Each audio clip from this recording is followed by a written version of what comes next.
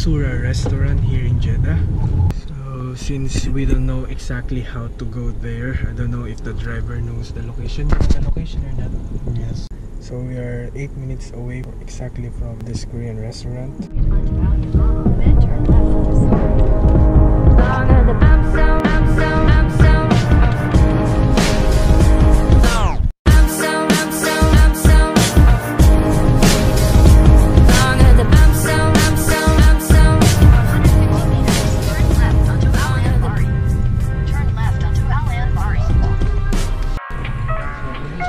This one is okay?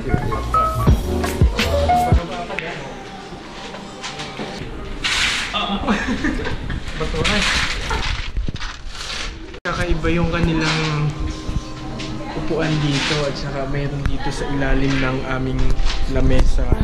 Ayan. This is their menu.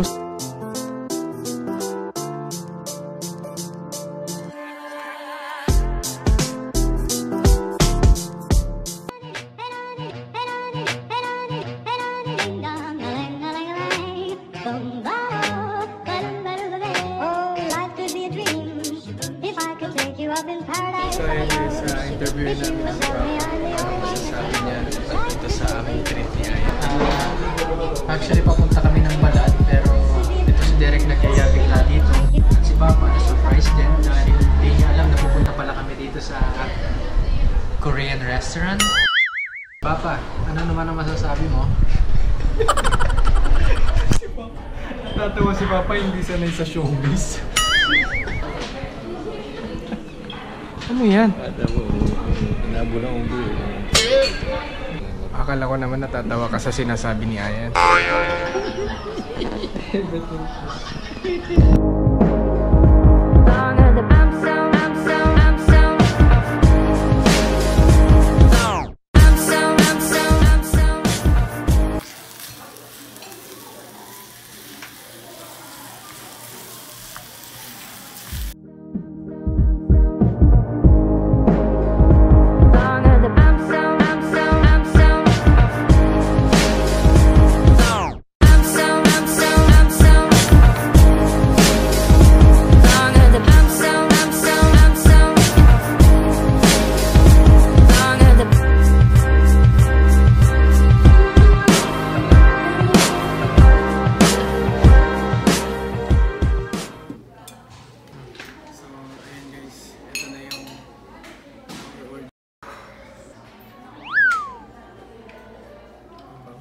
May sinerve din silang mga side dishes dito. So ang available nila dito is this one, I think carrots with some onion to.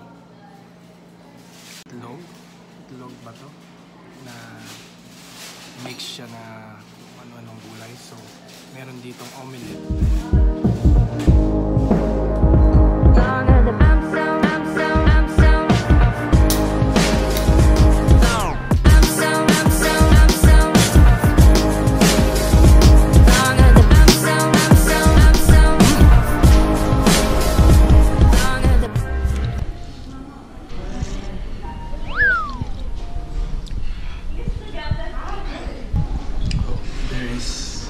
Squid here.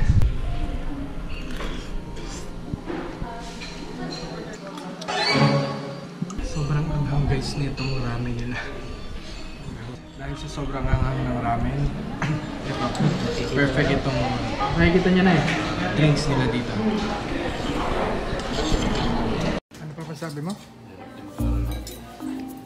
Mahirap mag-aral na?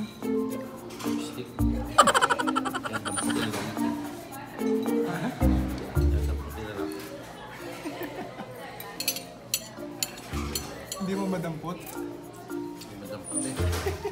May ito-ato.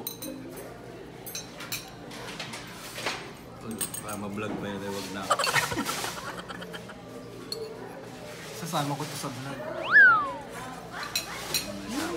Chopstick. Wag. Bakit? Nakalag-vlog eh.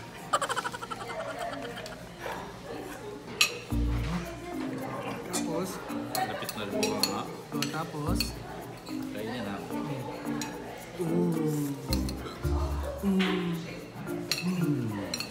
Gamitin mo yung chopstick. Kala namin tapos na yung order namin. So meron pa pala silang pa-dessert dito. Langis. Ha? Langis. Langis naman papay na yung kukura yan. Uy. Langis man din yan. Ano ito? Hindi yan langis. Langis papay. Yan yung mali na ito natin. Ano to? Suka?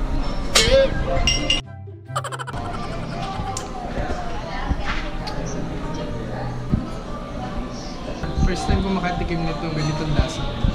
So, hindi ko alam kung anong tawag. Gusto ko. Napatagal mo muna sa bunganga mo. Ano kaya? Kapag napatagal mo muna sa bunganga mo yung mga ganito at ang mahal. So, ayan guys, ito yung aming binayaran. It's 296. I'm gonna end my vlog guys. Nabusog kami dito sa Korean Restaurant. So, bye-bye na guys. So, anong ginagawa niyo?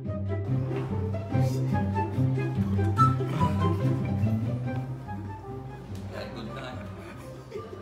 Ano? Nag-good.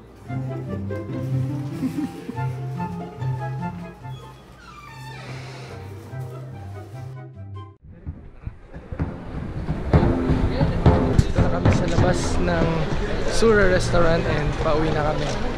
Pero mukhang may party dito sa establishment na to guys. Ayan nyo, yung burger makers. Para nang opening ata nila dito. So may mga balon-balon pa sila.